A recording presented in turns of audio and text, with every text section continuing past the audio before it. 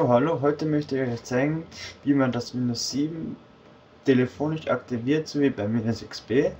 Weil es eigentlich nur über das Internet man aktivieren kann, möchte ich euch zeigen, wie das jetzt geht. Normalerweise gibt es hier unten das Feld andere Optionen, ist leider nicht da. Um jetzt es telefonisch aktivieren zu können, kann man mal hier slui 4 eingeben. Wichtig ist dieses Leerzeichen hier unten. Eingeben, Enter drucken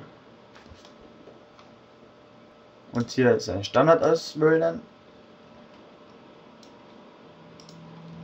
Weiter und wie gewohnt, wie bei Windows XP, es aktivieren. Man kann aber auch es über die Ausführungsechse hin öffnen halt. So, das